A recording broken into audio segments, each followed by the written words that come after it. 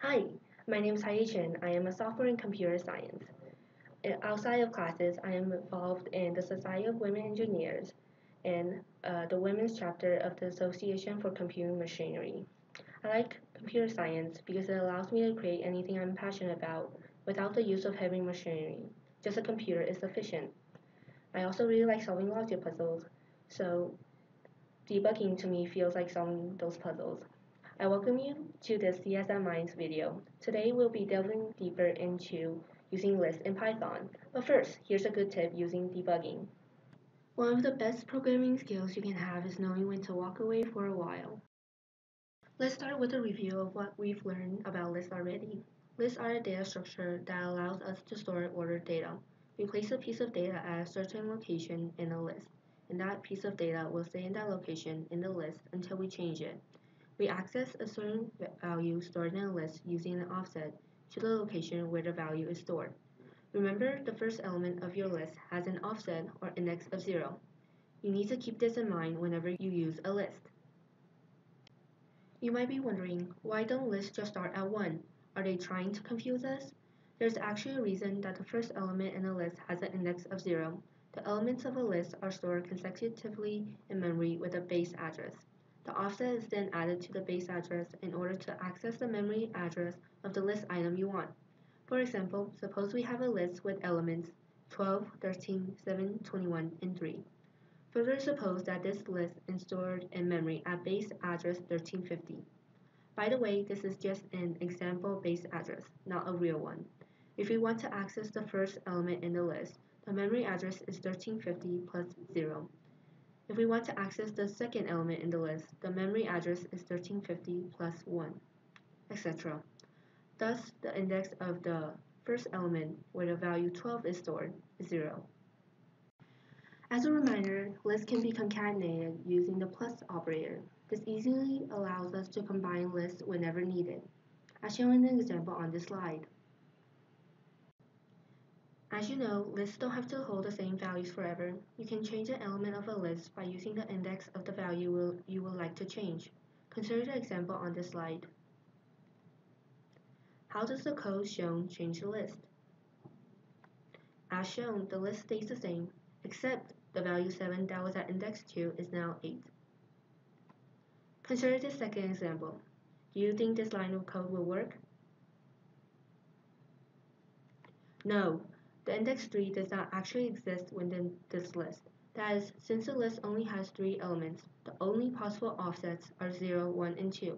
In other words, you cannot assign a value to an index that does not exist within a list. If you try and execute this statement, your interpreter will give you a runtime error. We encourage you to load up your Python interpreter and try it. As we mentioned in a previous Python video, lists can store different types of data, including other lists. See the line of code on the screen as an example of a list containing 2 lists. The obvious question is then, how do we access the value in this list, for example, the number 4? Accessing and indexing the list is not too hard. You just need another set of brackets, as shown on the slide. Take a look at the code snippet. What do you think will be printed? We'll give you a second to think about this.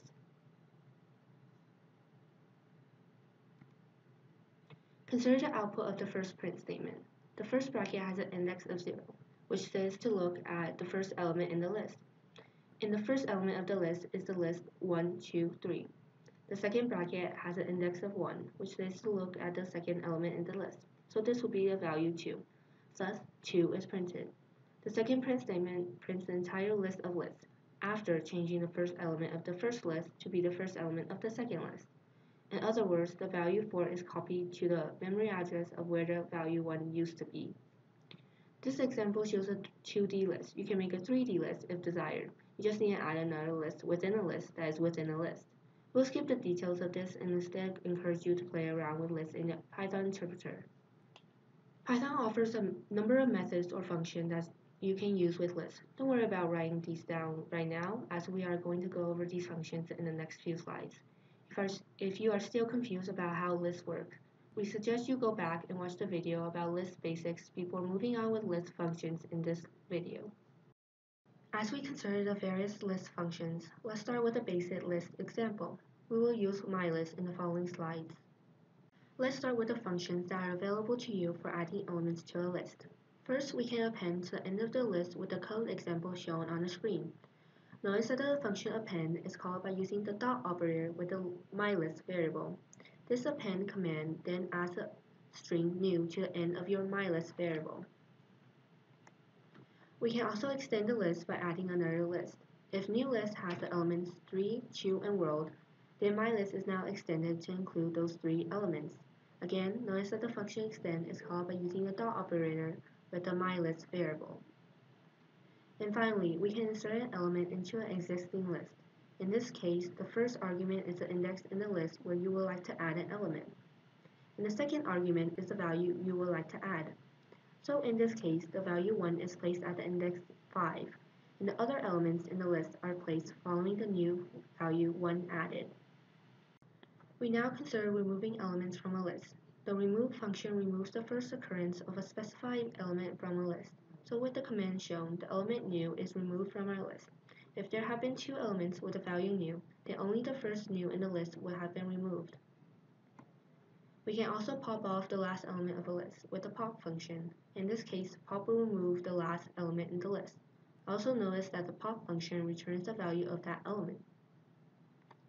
Finally, if we give pop function an index, it will pop the element from the list at that index.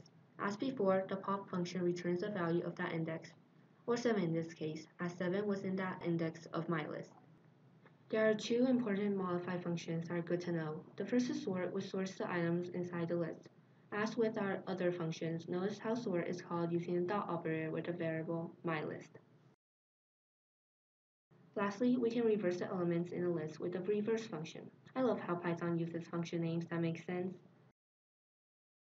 Please note that you cannot sort a list that has some elements that are strings and other elements that are integers. You cannot do this as the elements in a list are of different types. If you ever want to do this, check out the Python lambda functions. Here are the last functions we will talk about with lists. The first is the index function, which will return the index of the first occurrence of a specified value in the list. So, for example, the value 5 in the list is at index 1. We can also count the number of occurrences of an element inside a given list with the count function. Since 7 does not exist within our list, it will return 0. As a reminder, if you need a total number of elements of a list, use the length function or len. In summary, this slide again shows all the functions we have covered in this discussion. There's one other important concept in Python with lists. This concept is called list slicing and returns the element from a specified range of indices. We covered list slicing in our previous video with list basics. Please remind yourself how to do this if you don't remember. Time to practice on new skills with lists. We suggest you load up your Python interpreter, create a new file, and define the list variable at the top of this slide. Then follow the directions on the slide using some of the concepts we have learned in this video. If all goes well, your program should print the list shown at the bottom of this slide. We suggest you pause the video to do this practice problem. If you follow the instructions properly, you should have the correct output. Good job! That concludes our video. We hope you now have a better understanding of how lists work within Python, as well as several functions to effectively use and manipulate lists. Thanks for tuning in. See you around campus.